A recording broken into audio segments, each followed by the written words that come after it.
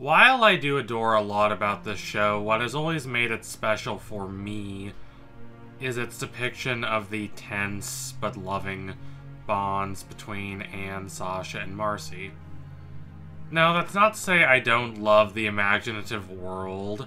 It's so lush and vivid, with its vibrant swamps filled with all sorts of strange and predatory critters, and its glimmering, mysterious, jewel-filled underground caverns. And while I also love a lot of the side characters the show has brought in, and Andreas makes quite an imposing villain, both manically cheery and dementedly megalomaniacal, the real heart of the show for me, what really makes it special, and not just another good creative fantasy show, has always been the bond between these three. This bond is what makes it lucid and incisive. Those moments of genuine pathos emerging from these typical fantasy scenarios, culminating in moments of beautiful, yearning connection and quiet melancholy. Sadly, we have not gotten as many moments ruminating on this friendship and its implications since the end of Season 2.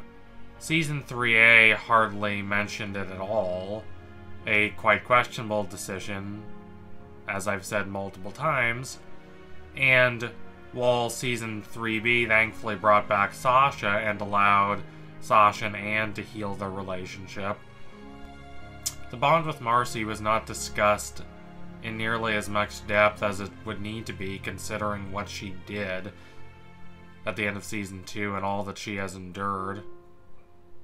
And considering that she's the one who trapped them here in the first place. But that is thankfully remedied in the beginning of the end.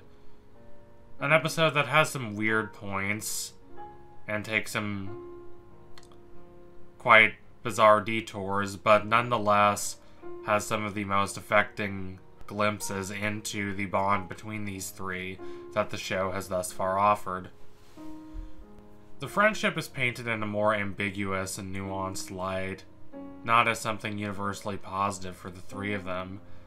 That's not to say the show doesn't believe this friendship is worth saving and worth fighting for, but it is going to be a much more challenging task than simply saying a few nice words and bringing the team back together, or at least it should be after what we see in the beginning of the end and how it makes us reflect back and think again about the times that Marcy has abandoned her own desires and her own wishes because her friends aren't paying attention to those wishes and she doesn't want to seem like she's imposing on them. Repairing the friendship in All In, the second to last episode of the show, is possible, and it does need to be done, but it's not going to be easy.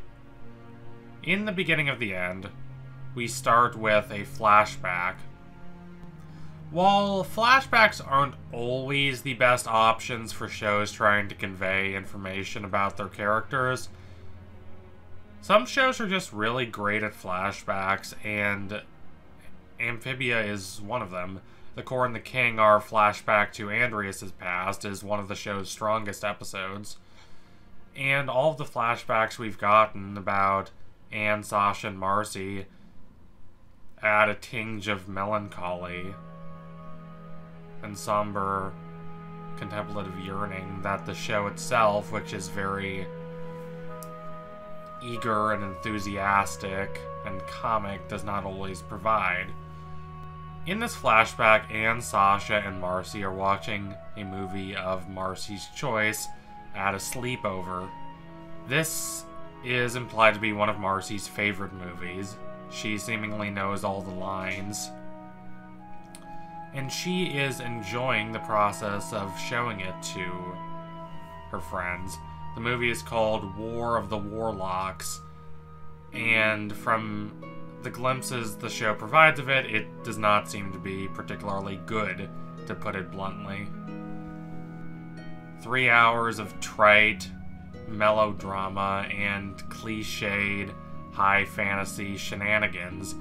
It seems like it's an amalgamation of every terrible Lord of the Rings ripoff that studios churned out in the early 2000s, because they apparently did not realize that what people cared about in Lord of the Rings was the craftsmanship, the emphasis on nuanced, thoughtful storytelling focusing on characters placed in difficult situations, not merely the high fantasy aesthetic itself.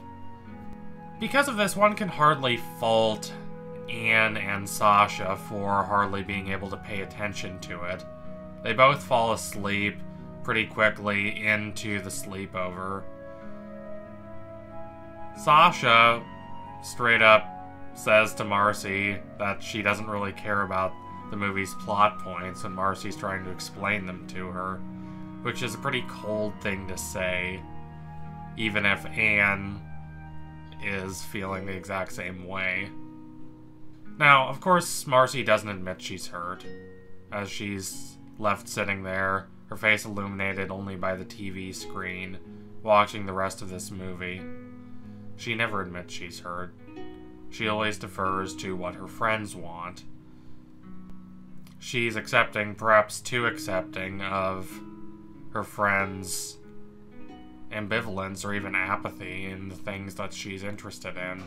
She keeps her face tied to the TV screen, saying in unison with the movie's protagonist a cliched line about the power of friendship saving all, even while her actual friends lie asleep behind her, not paying attention to the movie. It is not the darkest moment of the show by any means. The show has had a few grim and macabre moments, but it might be one of the saddest and most honestly melancholic moments of the show. There are no histrionics here, no grand plot points. Just a girl left alone watching one of her favorite movies. Her friends not paying attention for completely understandable reasons. They're not bad people, no one's to blame. Perhaps Sasha was a little too harsh, but while she's more blunt than Anne, they clearly both feel the same way about this movie. They care about Marcy enough that they're trying to watch it with her, but they can't make it through it. They're not bad people in this situation, and that kind of makes it all the more heartbreaking. They're not trying to hurt her, but Marcy is hurt. She feels alone, she feels isolated. All she has is her nerdy interest to keep her company. And she's of course not going to admit how much she's suffering and how despondent she is, but it bothers her, and that loneliness that surrounds her constantly, and her vehement disdain of that loneliness, her desperate desire to escape it at all costs, is a major reason why she was so desperate to run away to Amphibia. Why she never wanted to go back despite staying there for half a year without seeing her parents. Why she was so resolved to have her friends there in this fantasy world with her that she basically forced them to go with her and then never told them the truth. And also, let's think about how these are Marcy's closest friends. These are the people she is so desperate to keep close to her because she doesn't have anyone else, and because she depends so heavily on those friendships. These are the people Marcy is willing to pour everything in her heart out to, and they can't even stay awake to watch her favorite movie. Now, I'm not saying that's their fault. I am saying that there is this asymmetry in Marcy's friendship with Anne and Sasha. As I said before, Anne likes this friendship. It's neat. It's something she wants to keep up because she cares about Marcy. But if she lost this friendship, while she'd be crushed, it would not be the end of the world for her. It absolutely would be for Marcy. That's the difference. Anne wants this friendship, Marcy needs it. Perhaps that's not healthy on Marcy's part, though considering how resentful she seems toward her parents, considering how she seeks escapism to such a desperate extent from her normal life on Earth, considering how much everyone sees her on Earth as this clumsy, awkward nerd, it's completely understandable why she behaves this way, even if we cannot condone her actions. Marcy's general happiness and prosperity depend on this friendship.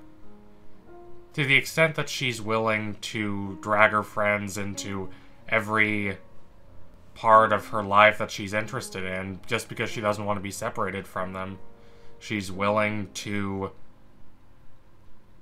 genuinely try to get them excited in this movie, even when it's clear they're not. And she takes them to Amphibia without their consent and tries to convince them that this is no big deal, even when they know, and she perhaps deep down knows, that it is a big deal that she did this to them. Anne, in a moment of maturity that I respect, acknowledges that she has not been the best friend to Marcy, and that she has not always been as observant of Marcy's needs and interests as she could have been. How Anne exactly came to this conclusion is questionable, considering that we have not seen her think about Marcy very often since the end of True Colors, and I think the storytelling there is a little sloppy. But also, anyone who says that this whole concern about Marcy just going along with whatever her friends want and never complaining and not really having her interests respected by her friends, that plot point came out of nowhere, has not really been watching the show closely enough. I'll try to be nice, but I'll just kindly say that you really need to go back and rewatch the show, especially Season 2. Look at Battle of the Bands. Look especially at A Day at the Aquarium. Marcy completely swallows her own needs and wants to tend to the interests of her friends, and they do not seem particularly attuned to her interests. That's partly their fault for not paying attention, partly her fault for not being able to express what she really wants to her friends because she's so afraid of losing them. But it is a major problem for their friendship, and I desperately hope that they're able to repair that bond by the end of the show, and it does need a lot of repair, and I'm glad the show's finally paying attention to that. So anyway, thank you all for watching. If you liked what you saw today, don't forget to like, comment, and subscribe. Donate to my Patreon if you can and you want to see more videos like this before anyone else can. Keep watching Amphibia. What do you think is going to happen to Marcy in these last few episodes? Other than, of course, that she's going to be freed. What do you think is going to happen to the friendship between these three girls? For me, it's the most important issue for the show to resolve before its conclusion. Anyway, tune in soon for my next analysis. Will be coming soon, promise you that. Thank you all again. Adios, comrades.